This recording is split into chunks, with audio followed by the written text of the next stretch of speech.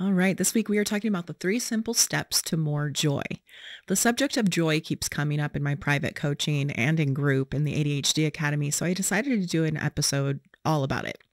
What I've noticed is my coaching clients come to me feeling overwhelmed, and then once we get things together in their life and we get their life and their brain organized, basically, then they're open and they have the capacity to start bringing back joy, because when you're in that state of overwhelm, you start pushing out all the things that are just too much for you to handle at that time, right?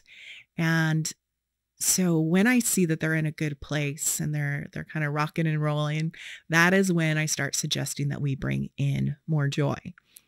And maybe this is you too. Like if you get overwhelmed or you're in that overwhelmed stage, that's okay. This also applies to you, even if you're still in it. And I'll tell you a whole story about that in just a little bit. But why not add these things in now and have more joy in your life right now instead of waiting for your circumstances to be perfect? And you really can hold that negative and positive emotion at the same time. And I'm going to tell you something that happened to me personally that really taught me a lesson. And I'm going to share that with you as well. So I put this in three simple steps. Number one, noticing joy. Number two, adding joy. And number three, sustaining joy. So we have to get intentional about noticing the good. With this step, we're going to make a conscious effort to take note in your mind of the little things that make you happy. I may have told this story previously, but it really applies here. There was a Saturday that I was really upset about something that happened. And I just happened to have scheduled coaching for that Saturday. Usually I get coached during the week, and that had always been, my rhythm. And for some reason, and we know why, right? Because I always tell all my clients, the right people and the right resources come to you at the right time.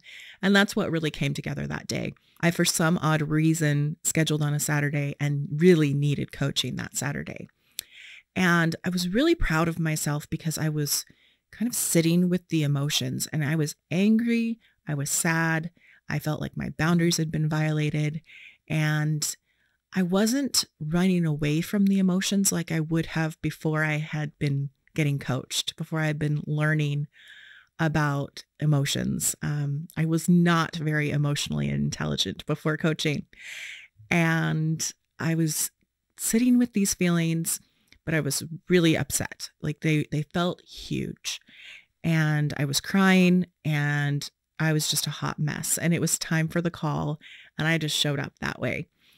And she did such a good job of holding space for me. And I don't know if that's a coaching term, so I'll kind of explain that. But we're taught in coaching certification to hold space for our clients. And basically they're allowed to have this container to feel however they're feeling. And we're not going to get upset with them, or we're just going to create that safe space for them is what that means. And she did such a good job of doing this for me. And she asked me what I was feeling. And I told her exactly what I told you. I was feeling angry. I was feeling sad. I was feeling violated, that my boundaries were violated. And she asked which of those was the biggest feeling right now. And so what she was doing there, she's like, okay, let's take it one at a time. And I told her sad was probably like the biggest one. And she did this exercise with me that you can find in my free resources. I will put a link in the notes, and I have actually the audio where I guide you through this exercise. And she did this with me. And by the end of it, I just felt so much better. I can't say that like she took me through this and I didn't feel sad anymore. I did feel sad. I still felt angry. I still felt violated. But after this exercise, it was all much more manageable. It was like it made it smaller so I could take it with me and just go about my day now. And that felt so much better. But she also shared with me a poem. It's by Rumi, and it's called The House Guest. And I'm just going to go ahead and read it to you here so you don't have to Google. This being human is a guest house. Every morning, a new arrival, a joy, a depression, a meanness, Some momentary awareness comes as an unexpected visitor. Welcome and entertain them all, even if they've a crowd of sorrows. Sorry, even if they're a crowd of sorrows is what it says, who violently sweep your house empty of its furniture. Still, treat each guest honorably. He may be cleaning you out for some new delight. The dark thought, the shame, the malice. Meet them at the door laughing and invite them in. Be grateful for whoever comes, because each has been sent as a guide from beyond. And she shared that poem with me. Actually, what she had said at that time when we were in the coaching session was, have you ever heard of it? And I looked it up right afterwards. And that, I mean, you hear what's happening in the poem, right? It's like welcoming all the emotions. And that really helped me as well. And there's something else. There's a gift that she gave me that I will give you that we're talking about today. And she said, I want you to go away from this call and I want you to notice something that brings you joy. And she also said, like, notice the good. And so I got off the call. I looked up the poem and I walked to my kitchen. And as I'm walking by, I walk by the living room and there's a big window. And outside the window is an olive tree. And there was the most beautiful bird in that olive tree. And I love seeing birds. We have out here where I live, we have hawks that come and like land every day. And they have that habit. And I love watching them. I like watching the dove, and there's all kinds of gorgeous birds out here. And that brings me joy. But yeah, I saw that bird, and what I think she was offering me without saying it was like, you can feel bad and you can feel good at the same time. And I was like, wow. And so I just kept trying to like notice the good that day. It didn't do away with the bad. It just made me understand I can feel both. And the gift there is, okay, so when you are feeling bad, it doesn't mean it's all bad. You know, it's not black or white. So yeah, just back to that, I noticed I could feel joy while feeling anger and sadness. So how can you notice joy? Nature, of course. Like I said, I love to watch the birds on our property. I take a walk in the evening to take in the sunset. This may be a little bit quirky, but I put little things around my house that just make me smile. For example, we have this little salt and pepper shaker set that are tiny little ninjas, and the pepper is black and the salt is white, and those make me laugh. I have like this little itty bitty Rubik's cube that makes me smile. Like just at my desk, I could like pull in all kinds of things. I have these little bunnies that are like bookmarks I picked up at Barnes & Noble that I love. I have a little random like panda guy over here. I think he's supposed to be a bookmark too, but he looks like he's being smashed and like his face is all all upset. And so I will like set my cell phone on top of him, and it's just, I think it's hilarious. I have this little guy that holds like my little USB for my mouse. But I just put like little random things like that around. If you can do that, definitely do that for yourself. Okay, what is that for you?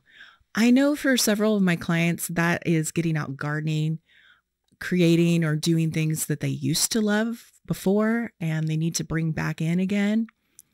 So number 2, adding joy. How can you make this a more joyful world for other people? I have one client that has an extra Instagram there, and she puts like funny mom related stuff. And I'll put it in the show notes, but it's, I think you say it Prosecco. I'm not sure, but PROSECCO _and _snots. And you'll find that in the show notes if you want to follow her on Instagram. And that's actually April K from episode 10 of the podcast. Another of my clients, Cami B from episode 5, she puts little kind notes in the mail to people to thank them for things or to show her gratitude. And so what are things you can do out in the world to bring joy to others? Maybe it's paying for somebody's coffee or lunch, or giving more of a tip than you normally would while you're being served. writing a little note out of the blue for a friend or loved one. It could be just reaching out to people and saying hello by text, or saying hello to strangers, complimenting a cashier, having a chat while in line. Just this weekend, actually, we went to the movies and I had to wait for something. And so did the guy behind the counter, the guy that's like selling the popcorn. And so I just started asking him questions. And it turns out that he has been teaching dance for 10 years. He does like tango and ballroom. And he was telling me how much he loves it. And just me being willing to ask questions. And while we were standing there waiting anyway, he got to talk about something he loved. I got to have an interesting conversation. And so that you could do something just as simple as that. Just be interested in strangers. Now, number 3, sustaining joy. Now that you're noticing joy and adding it, how do you keep these practices going and make it a habit? How many times as a person with ADHD do you get something going and it's working for you, but you don't keep it going? So let's figure this out now. You could put it into your routine or stack it with something that's already a habit. For example, my walks were a habit and I just got to notice the sunset while I was out for my walks. You can leave yourself little notes right here. Actually, I have a little post-it that says, find the joy in Instagram. That's kind of a coincidence, right? But I had been getting coaching on not liking Instagram very much. And it was because it just wasn't a fun place to be. And so I'm going to go searching for the joy on Instagram. But a lot of my clients think like, oh, it's embarrassing that I have to leave myself a little note or somebody's going to see it. And don't even worry about that. Leave yourself the note. It helps. You can see I do it. But the point here is to make this an everyday practice and put some intention behind it. It will happen naturally sometimes, but we want this to be a part of your everyday experience. So that's what I have for you guys this week. Start noticing the joy, adding the joy, and sustaining the joy. I hope you have a joyful week. Bye-bye.